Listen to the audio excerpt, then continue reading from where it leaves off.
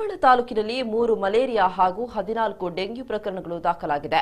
ಬಿಸಿ ರೋಡಿನ ತಾಲೂಕು ಪಂಚಾಯತ್ನಲ್ಲಿ ಚಂದ್ರಹಾಸ್ಕರ್ K.S.Rao ಅವರ ಅಧ್ಯಕ್ಷತೆಯಲ್ಲಿ ನಡೆದ ತಾಲೂಕು ಮಟ್ಟದ ಅಧಿಕಾರಿಗಳ ಮಾಸಿಕ ಕೆಡಿಪಿ ಸಭೆಯಲ್ಲಿ ಈ ಬಗ್ಗೆ ಮಾಹಿತಿ ನೀಡಿದ ತಾಲೂಕು ಆರೋಗ್ಯಾಧಿಕಾರಿ ದೀಪಾ ಪ್ರಭು, ಇವುಗಳ ಪೈಕಿ ಬಂಟ್ವಾಳ ನಗರ 2, ಪುದು ಗ್ರಾಮದಲ್ಲಿ 1 ಮಲೇರಿಯಾ ಪ್ರಕರಣಗಳು ಪತ್ತೆಯಾಗಿವೆ.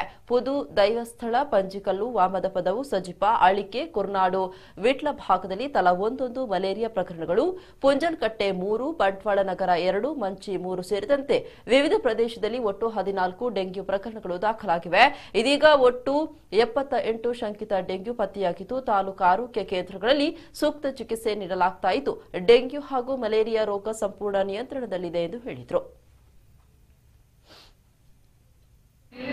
ನಮಗೆ ಖಚಿತ ಪ್ರಕರಣಗಳು ಎಲ್ಲಿ ಉಂಟು ಅಲ್ಲಿ ಸ್ಪ್ರೆಡ್ ಆಗುವ ಚಾನ್ಸಸ್ ಹೆಚ್ಚಿರ್ತದೆ. ಸೊ ಆ ಒಂದು ಸ್ಥಳದಲ್ಲಿ ಇಂಪಾರ್ಟೆನ್ಸ್ ಕೊಟ್ಟು ಕೂಡಲೇ ನಾವು ಕ್ರಮ ತೆಗೆದುಕೊಂಡಿದ್ದೇವೆ. ಈಗ ಲಾಸ್ಟ್ ಇವತ್ತು ಮಾಣಿಯಲ್ಲಿ ಸ್ಟಾರ್ಟ್ ಮಾಡಿದ್ದೇವೆ. ಮಾಣಿ ಪಂಚಾಯತಿಯಲ್ಲಿ ಅದು ಬಿಟ್ಟು ಬೇರೆ ಎಲ್ಲ ಕಡೆ ಈಗ ಸಂಪೂರ್ಣ ಆಗಿದೆ. ಇನ್ನು ಅದು ಮಾತ್ರ ಸಾಯ್ತದೆ, ಅದು ಸೊಳ್ಳೆ ಉತ್ಪತ್ತಿಯನ್ನು ತಡೆಗಟ್ಟಲಿಕ್ಕೆ ಆಗುದಿಲ್ಲ.